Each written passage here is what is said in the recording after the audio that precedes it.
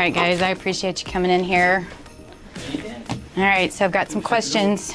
Sure. When I went through high school, got a little bit exposure to civil engineering and an environmental science class my senior year in high school, and thought, hey, that's pretty interesting. Let's check that out. It planted a seed, and a few weeks later, magically, I was at a Society of Women Engineers conference for high school students at Texas A&M University, and I loved the many options. We worked with school property down here, all of these entities. There are absolutely a tremendous number of CCM projects going on right now, and a lot of that is to support all of the growth that Texas is seeing and the expansion of the grid, the providing more resiliency for the grid. Building a new transmission line isn't just something we can identify a need and then just go out and do it. I wish I could say that it were, but it's not that easy. So my typical day is that I don't have a typical day, and that's, I think, my most favorite part of my job. I spend a lot of time problem solving, talking with people, working with engineers.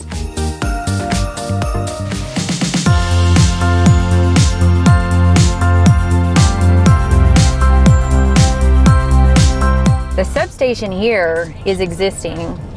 However, those new A-frames, this is all new. So this is Keller Wall Price on this side. We're expanding the yard to the south. It's the beginning stages of the Roanoke upgrade part of the CCN that Amy's been working on. We get a lot of input from her, and we give her, our ideas on what we need for construction and what's going to make it easier for the long run. So it's a lot of behind the scenes work that you really don't see while you're out here. My role now that the project is under construction is really just coming out and seeing if what we said and what we've designed is really coming to fruition.